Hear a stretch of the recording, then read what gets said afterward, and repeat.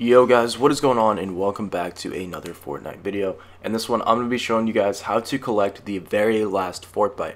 This Fortbyte is number 38, and after you do this, you should unlock the helmet if you have all the other Fortbytes collected.